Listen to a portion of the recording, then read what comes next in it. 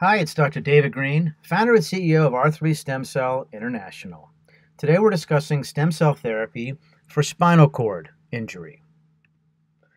So here's what I'll go through. Some facts on spinal cord injury, what happens when an individual sustains an injury, some of the traditional treatments out there, then we'll delve into the stem cell therapy. I'll show a little bit of research studies, and then we'll talk about the various programs we have at R3 international centers around the world. So a few facts. SCI, I'll shorten it, spinal cord injury to that, results from a mechanical injury to the spinal column. Over 700,000 individuals sustain a spinal cord injury every year, whether it's a complete or partial. And over half of those occur in the cervical spine, and then it's about 15% each for thoracic, thoracolumbar, and lumbar. After that, the average age is about 42, and then in the economic studies shows that the care for a spinal cord injury patient is about $500,000 in the first year after the injury, and then about $100,000 each year after that. So, what are the causes? Well, really, it's something like a missile, like a bullet, or a sword. Could be a laceration, a sports injury, maybe an auto accident. And those are the categories: missile, distraction, like a flexion distraction in a car accident, laceration, shear, or impact compression, such as from a fall. So what happens after the SCI? Well, primary injury refers to the acute event, and then secondary injury occurs in the hours and days after the primary, and that includes ischemia, which is reduced blood flow, anoxia, reduced oxygen, inflammation, swelling, lots of cell death, and scar formation. Now, SCI is a complicated process in the secondary injury, and it turns out that not a lot of the processes that occur during that phase are actually very helpful for healing. You get an accumulation of free radicals, a lot of abnormalities with electrolytes. The heart function actually goes down with the ejection fraction, and the blood pressure typically drops, and the peripheral blood vessels tend to spasm, which reduces blood flow as well. So here's a diagram of the primary and secondary injury. Primary just refers to the actual event, but in the secondary, you can see what I was talking about. You get vascular changes such as spasm of blood vessels, electrolyte abnormalities, free radicals, swelling, cell death, which is apoptosis. And then when you need growth factors the most to help with recovery, you actually lose them. So traditional treatments, initially it's typically ICU support to make sure the blood pressure stays normal, the electrolytes are balanced, and then make sure the fluids are adequate. High-dose steroids have been studied, and it's equivocal whether they help or not. The theory is to try and reduce some of that secondary injury damage, but studies show some studies show they help, other studies show they don't make a difference. And then surgical stabilization. If a patient has some sort of a fracture that's unstable, or ligament injury or whatnot, it may be necessary to have some instrumentation or fusion put in to stabilize the spinal column. Interestingly enough, that stabilization doesn't usually do much for the injury itself, the spinal cord injury, but it can be critical to get that done so that patients can, start moving around doing rehab. All right, so let's move into stem cell therapy. Prior to stem cell therapy, no effective biologic has existed to help with SCI recovery.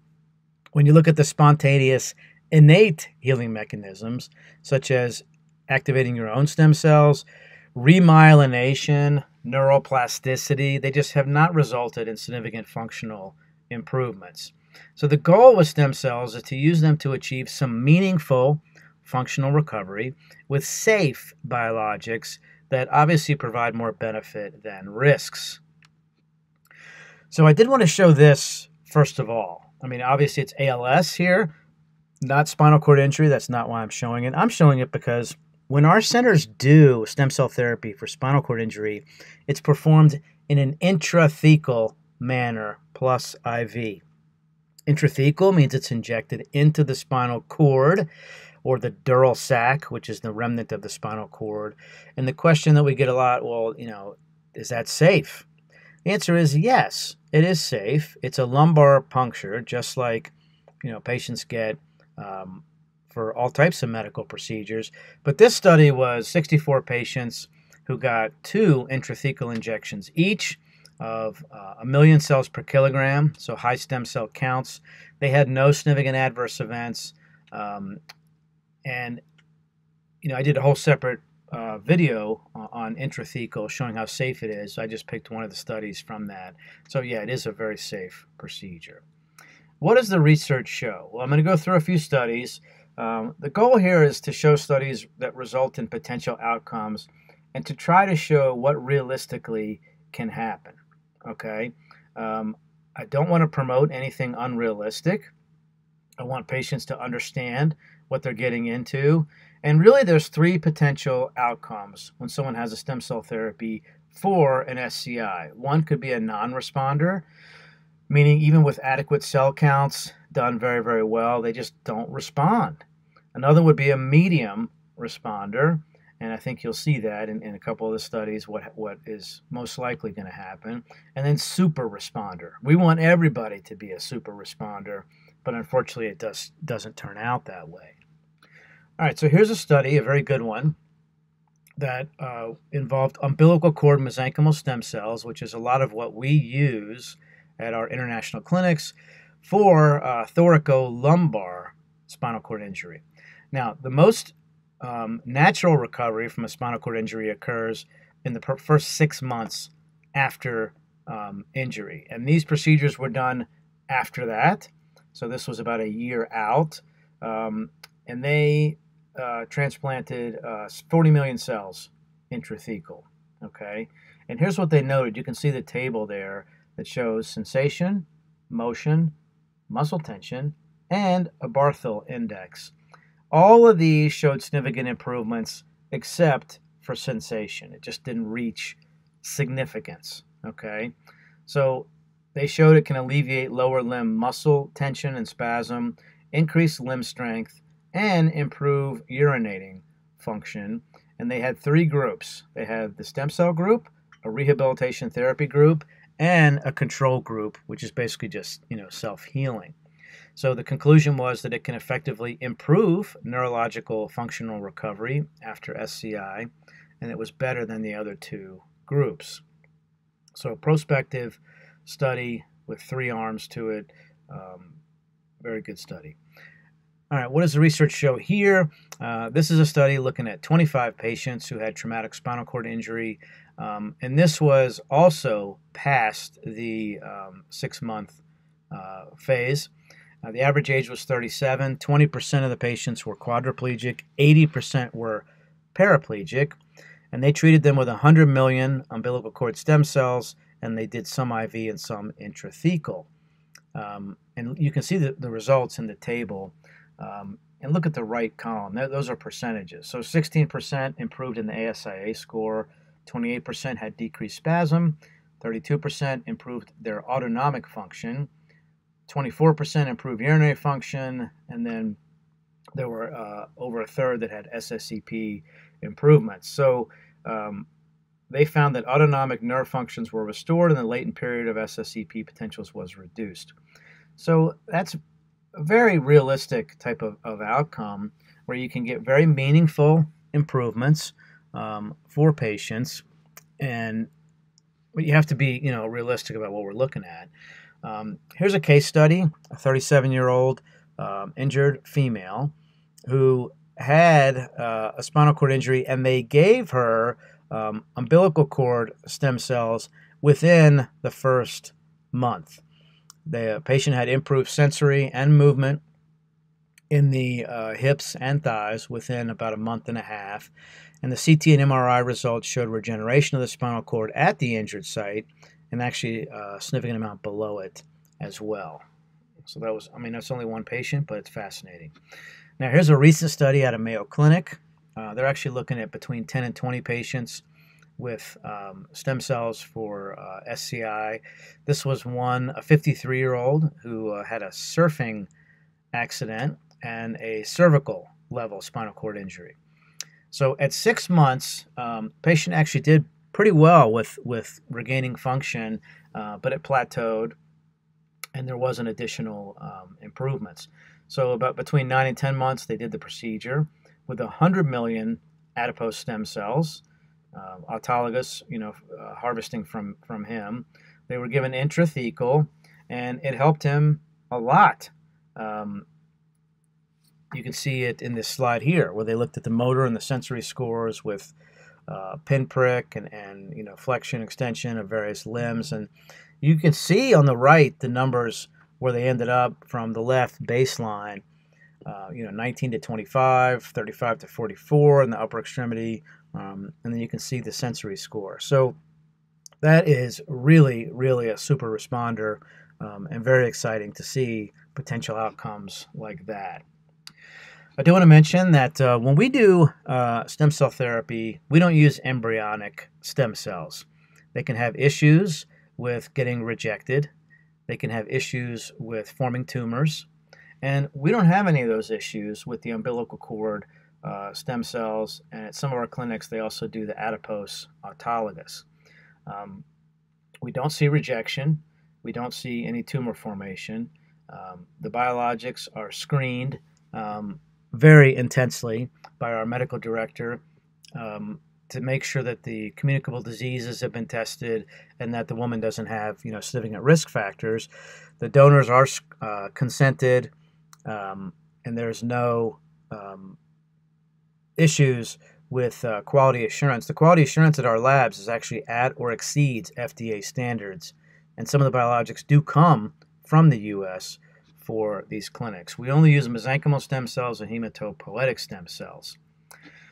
Now, our program for spinal cord injury combines all the essentials for a first-rate program. Our doctors are experts. They've done plenty of these cases, hundreds over the last few years alone. You will receive a dedicated patient concierge representative to work with you, setting up the free phone consultation, working on travel logistics, answering questions or facilitating getting your questions answered. We do use very safe biologics with extremely high cell counts. All of our locations are very convenient. Internationally, biologics culturing is allowed. That's called expansion of the cells.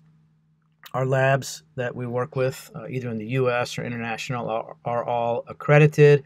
They have a pristine safety record. We vet them very heavily. The quality assurance is actually more involved than what the FDA requires in the U.S. The culturing is kept to the 5th generation or less to make sure that the stem cells are very active, very potent, and viable. We don't use preservatives in our biologics, which means we have over 95% viability. As far as travel goes, our centers are all within 20 minutes from the closest airport. We do provide ground transportation from the airport to the clinic and hospital and back with an escort, and we do help with all the travel logistics. So our stem cell programs for spinal cord injury are the best in the world, no doubt. When you combine quality, effectiveness, and what your investment is going to be, nobody can come anywhere close. We have 3 programs, and it depends on a few things. One is the severity of the injury, when the injury occurred, and what the patient weighs, okay? There are several things that go into the calculation. We have a program for 100 million stem cells, and this includes umbilical cord, MSCs, mesenchymal stem cells, plus 30 billion exosomes. It's a same-day procedure, done both intrathecal and IV. Our second level program is 200 million stem cells, and that, once again, is umbilical cord, mesenchymal stem cells, plus 50 billion exosomes. Exosomes are stem cell byproducts that are very active in cell-to-cell communication. They can facilitate repair and regeneration. The 200 million program takes maybe 2, sometimes 3 days, and that's also intrathecal and IV. And then for patients who are more chronic and severe, we have a 1 billion stem cell program. We're the only company in the world offering this program. It includes umbilical cord stem cells as well as adipose, so autologous adipose, plus 100 billion exosomes. That combination is extremely potent. We give it over 10 to 12 days, both intrathecal and IV.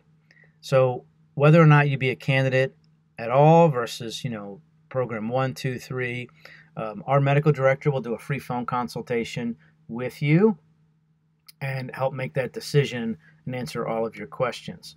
R3, we've been around for 9 years now. We've been featured on every major media channel, won a lot of awards, 10 best companies, 50 smartest, so on and so forth. Visit us online today at r3stemcell.com. There are links to all of our international websites. And call us to set up your free phone consultation. +1 for the U.S., 888-988-0515.